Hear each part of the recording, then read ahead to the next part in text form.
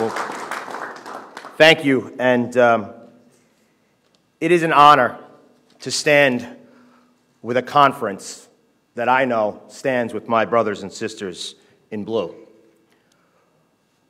We started Police Week on Thursday, leaving the steps of the Capitol, led by our great speaker, on a bike tour from the steps of the People's House to the National Law Enforcement Officers Memorial.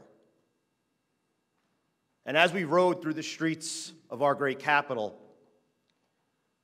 we made it clear that we are members that stand with law enforcement. We don't just stand with them when it's beneficial to us. We stand with them 24/7, 365. I've visited the memorial many times in my life. And on Thursday, after the bike ride, on Saturday, I shared some time at the vigil with some of my colleagues that are here. Hearing the names of hundreds of men and women from every corner of this nation who made that ultimate sacrifice. They left their loved ones, they suited up, and they went out on the streets, never to return home again. And as we read and recited each and every name that was lost in 2022, I thought about the inscription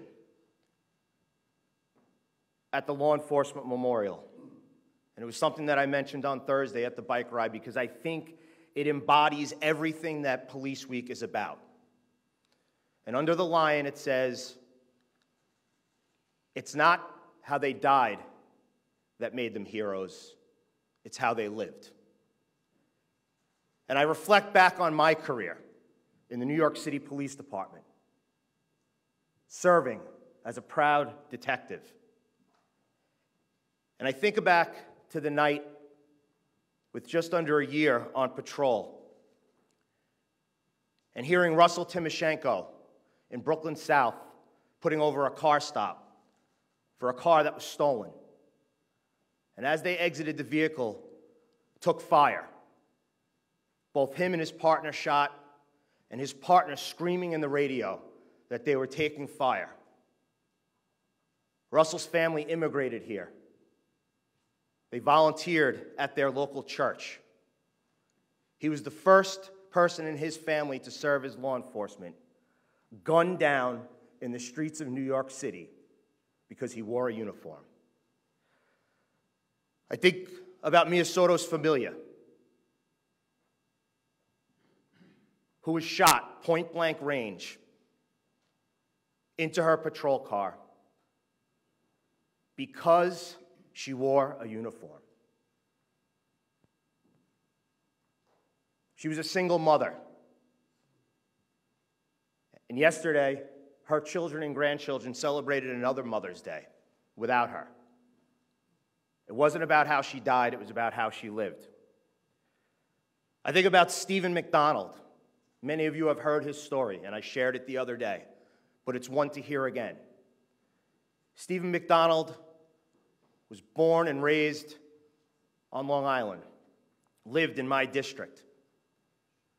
And he was a young cop in Central Park, shot in the head at point-blank range by young thugs. He survived and spent his life promoting peace and promoting forgiveness. And years back, after a long fight and battle, he returned home, eventually losing his life from the gunshot wounds that day. But it wasn't about how he died, it was about how he lived. So ladies and gentlemen, as we talk about Police Week, yes, we should back the blue. Yes, every member of the United States House of Representatives should be supporting the bills that are on the floor this week. But we know they won't, because some of them are cowards, and they don't want to stand up and say that they support the police. They want to defund law enforcement. They want to see drugs and violence reign our streets. But that's not the country that we believe in. That's not the country that so many people gave their lives for. And that's why we, as a conference, are going to keep fighting. So use this week, Police Week, to remember those who have made the ultimate sacrifice and think about that inscription on the wall. It's not how they died that made them heroes, it's how they lived. The New York City Police Department has a motto, Fidelis ad mortem, faithful unto death. Every member of law enforcement on that memorial that many of us will visit this week, they remained Fidelis ad mortem. I'd now like to turn it over to Representative Mike Ezell.